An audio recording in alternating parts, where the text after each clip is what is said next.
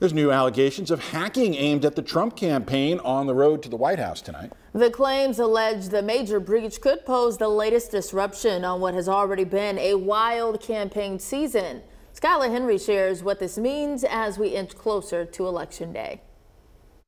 Former President Donald Trump's campaign says Iran is behind a hack that gained access to what appeared to be its research on Republican vice presidential candidate J.D. Vance. The material was sent to Politico and the Washington Post in late July from an anonymous email account.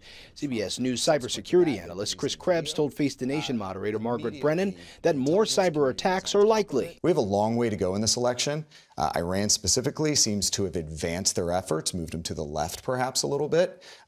I wouldn't be surprised to see Russia enter the fray soon. Trump is also saying Vice President Harris used artificial intelligence to fake pictures showing large crowds at her rallies last week. But CBS News was one of the several news organizations on the campaign swing and verified crowd size estimates were accurate. November 5th, 2024, justice will be done. Trump also returned to X for the first time in nearly a year, posting a video Monday ahead of his conversation with Elon Musk on the platform formerly known as Twitter.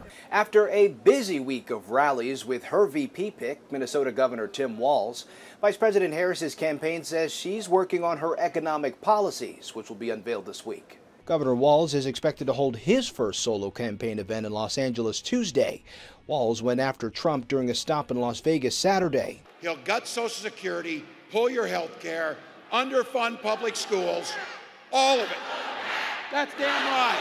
Damn right. We're not going back. Walz will be speaking in L.A. with union workers, a key constituency for the Democratic ticket.